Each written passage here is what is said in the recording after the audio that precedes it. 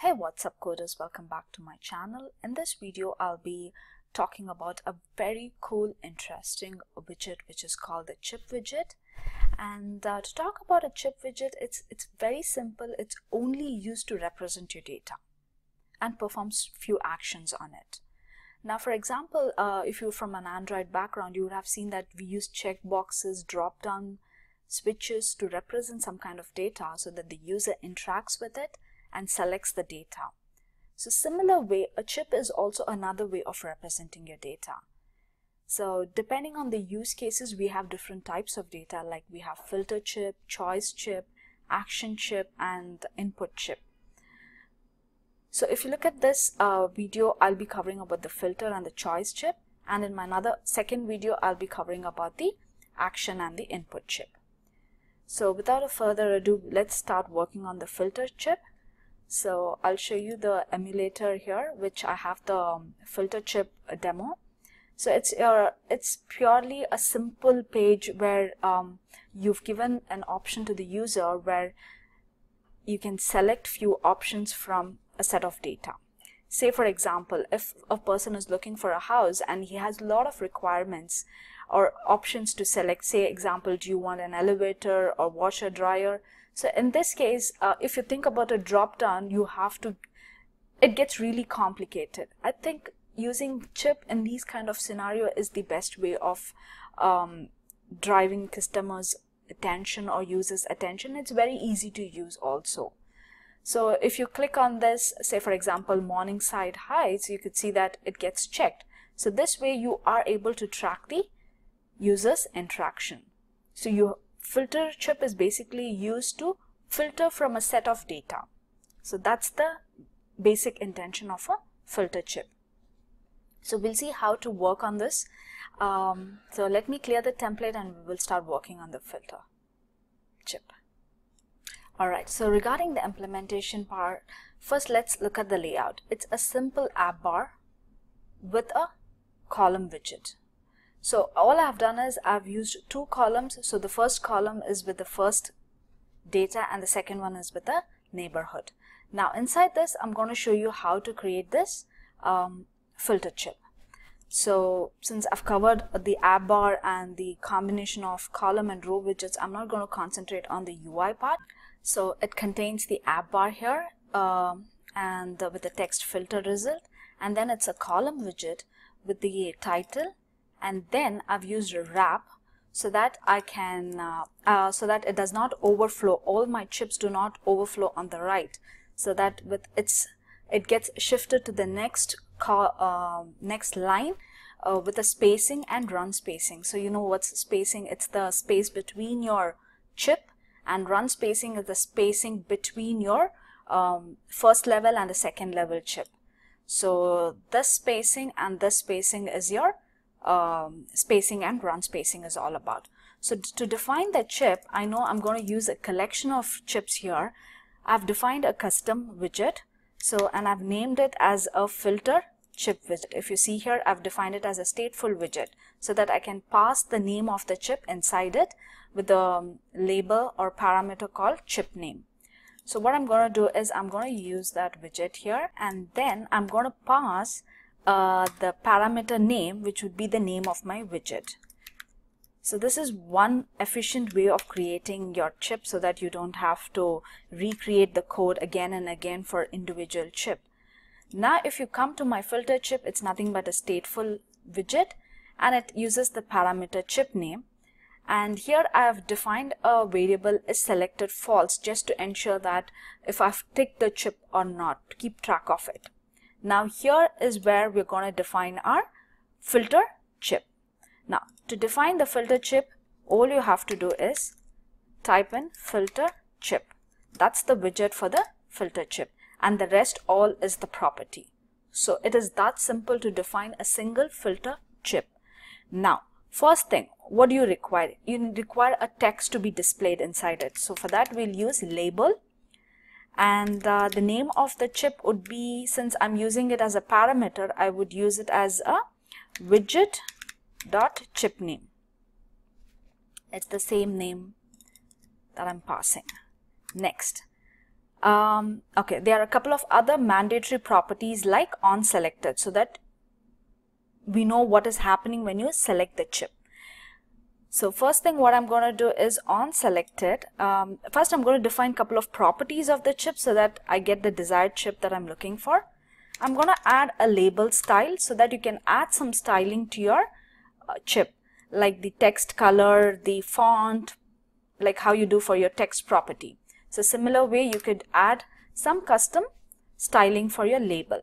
Then I'm going to use selected property and I'm going to say initially as not selected, so that all my chip looks that they are not selected. This is not selected and this is the one that's selected. So initially I want all my chips to be not selected. Then moving on to the background color, I can also define a background color and I have a custom color defined for it. So I'm going to use that property here. Okay, that's my background color. Now what's the required property? It's called the on selected, and for this I'm going to pass the variable, I'm going to use on selected, and inside this I'm going to create my on, I'm going to use my set state so that I can keep a track of my selections. So let me define that part. Okay, there you go. Okay. And also you have another property which is called the selected color. The moment you select your chip, you want a different color to be displayed. Definitely it is possible using the selected color property. So for that I'm going to give another custom color. Okay, there you go. So we have defined the basic properties for a chip, but definitely you can explore more of it by looking into the documentation like this. Like you can have a pressed elevation, disabled colors, tooltip, shape, clip behavior, padding. So there are a lot of other properties also. Please feel free to explore this, and if you come up with some nice designs and cool looking ideas, please do share it also. So we have defined the first chip, which is the elevator. So let's do a hot restart and see how it looks like. There you go, the chip has built here, and when I click on the chip you can see that it displays with a tick and it displays the color also changes. So now what I'm going to do is I'm going to add another chip, and I'm just going to change the text of the chip to saying fireplace. Okay, I'll just say fireplace, and then let's do a hard restart.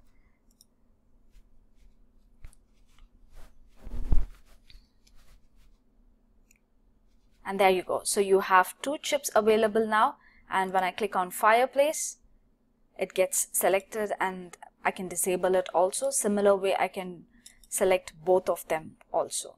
So this is about filter chip, and next we will move on to the choice chip. So let me clear the template and we will start working on this choice chip. Alright, so now moving on to the next chip, which is called the choice chip. Now if you look at a choice chip, it's nothing but you have a set of data available and you have to choose a particular chip or a particular data. So in those kind of scenarios you would use a choice chip. To cite you with an example, you have a product, like say if you're using an e-commerce app and you're selecting a particular outfit or a shoe, what you would do is you would have an option to select the size. So definitely you will not select all the shoe sizes. Definitely you're going to select only one. So in those kind of scenarios you would use a choice chip.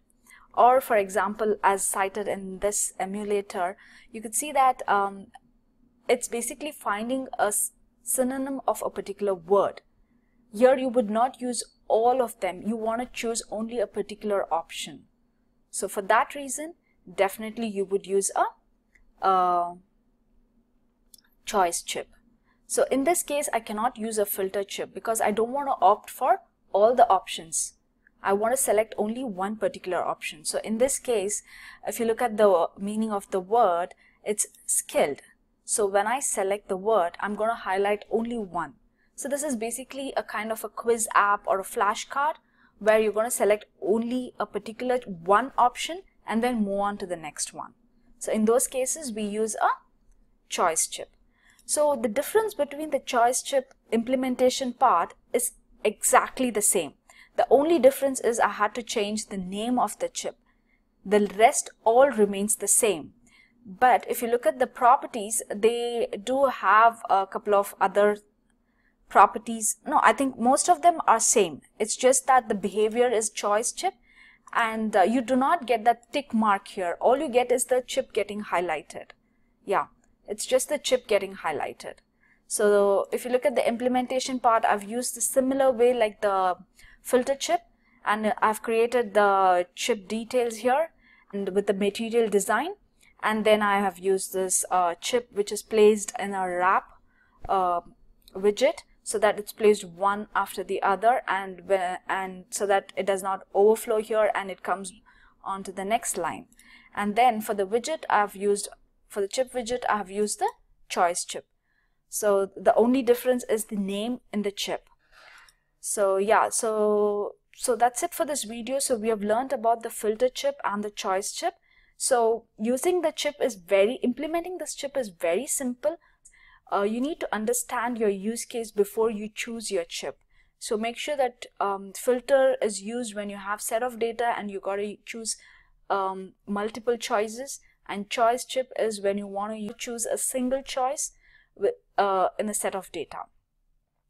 So yeah, that's it for this video. So hope you like it. If you do, please give it a like and subscribe.